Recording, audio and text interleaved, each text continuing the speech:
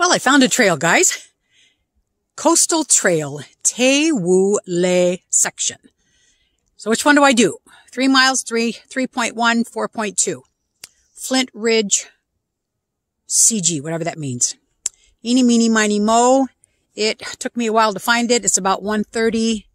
Let's do 4.2. Flint Bridge. So we're on it. We're doing it. All right.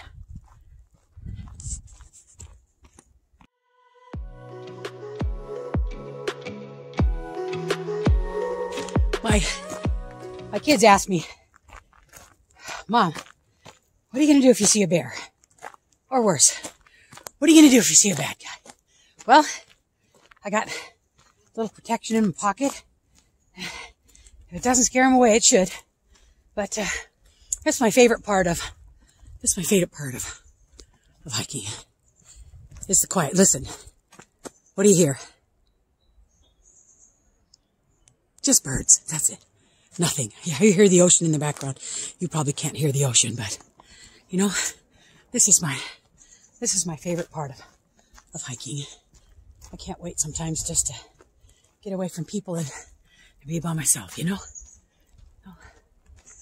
I took the Flint, I think it was called Flint Ridge Trail. I took that one. It's 4.3 miles, so. And it's 1 o'clock, so I should have plenty of time to get this one done. But there's the ocean. You can see how beautiful it is. And, you know, it's because I'm walking, the camera is not steady. There's something they call when you vlog. It's called some kind of a stabilizer thing. I'm going to get one. But you know, when I started doing this, kids say, well, Mom, what are you doing this for? You know, what are you doing this for? And, you know, when I first started, I thought, you know, Dad passed away in December and Mom passed away the September before that. And back in the day, we used to have the 8mm video, you know, video camera. And then they went to those great, big, huge, bulky things back in the 80s. And, you know, now they got phones. And, you know, I don't have any video of Mom, any videos of Dad that, you know, you can kind of look through. And, you know, my son got killed when he was 18 in an auto accident. That was years ago, too. But, you know, you don't have any, back when Steve was still alive, they didn't have any videos. So I have no videos of what my son looked like. You know, and I have to shut my eyes sometimes because it's been 27, 28 years now.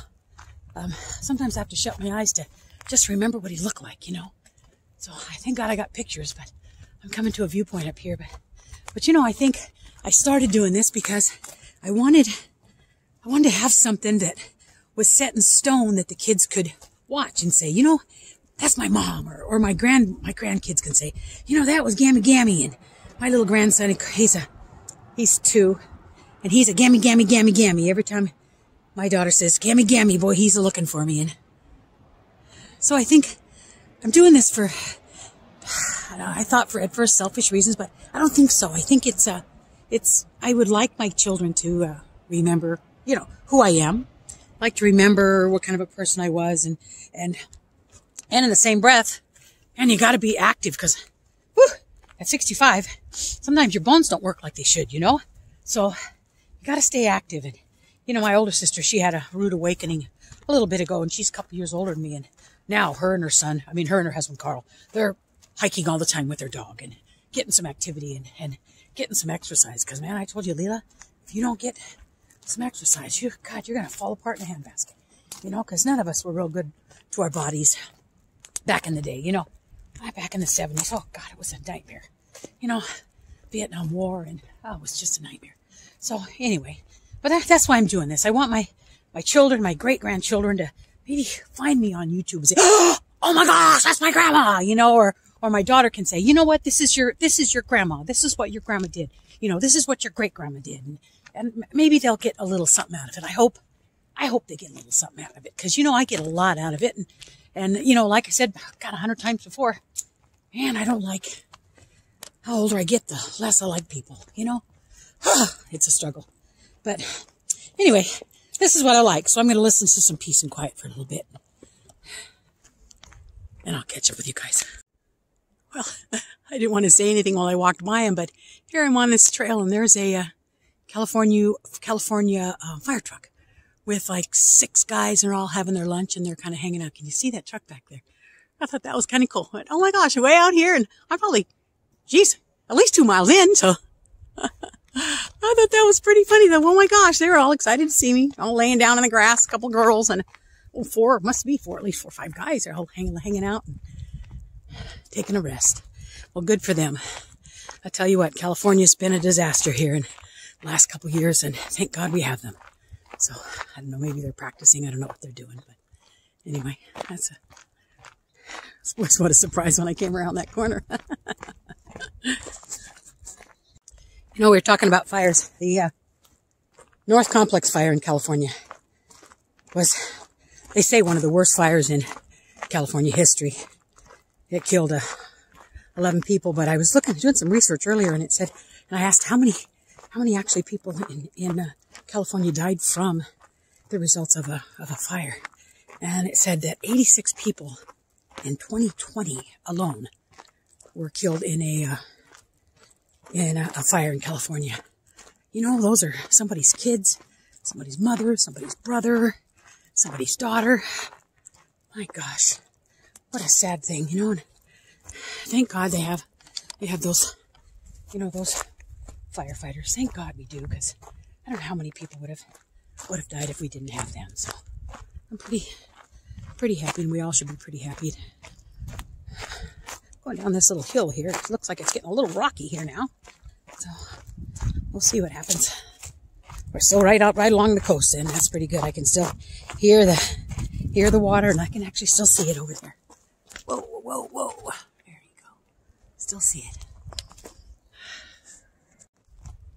If you're a firefighter, a first responder, anyone, any truck drivers, even restaurants, hotels, all those people that were impacted by the fires. If you're police officers, oh, thank God for police officers. You know, I just personally, me and a million other people, just remember, there's a million of us out there that just want to thank every bone in your body for doing this. Because if it wasn't for you, this world would just be a S-H-I-T hole. So thank God, you guys. Thank God. Well, as you can see, my trail got considerably skinnier. I don't know what happened, but I want to point something out to you guys. I've been walking through that stuff right there. That's a stinger nettle. And oh my gosh, you know, it burns like heck when it hits on your hand, but I was hiking once back. I must have been in my 30s or so. I remember it just like it was yesterday. There I'm hiking with one of my husbands. I don't know which one he was, but anyway, had to go to the bathroom. So I'm hiding in this little hidey hole, and I squat to go pee, and sure enough, my little fanny lands on a bunch of those stinger nettles. OMG. I thought I was going to cry. Talk about painful. I think it's funny now, but it sure the heck wasn't. Look at them. They're everywhere. It's like I have to hold my hands up to keep from getting on them. Look at those little suckers. They're everywhere. Oh. So, I don't know if the trail's like this for too much longer. I might turn around. I'd have to look at my phone because, of course, I'm using it to videotape, but I don't know how many miles I went, but the point shouldn't be that much farther ahead. Seems like I've been going forever, but, oh, the trail's not too bad now, so maybe I'll be okay.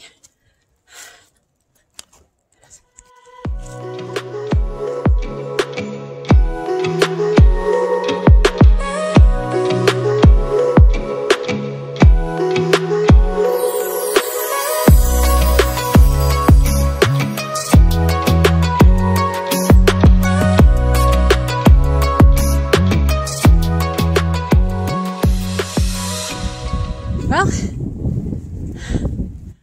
I made it.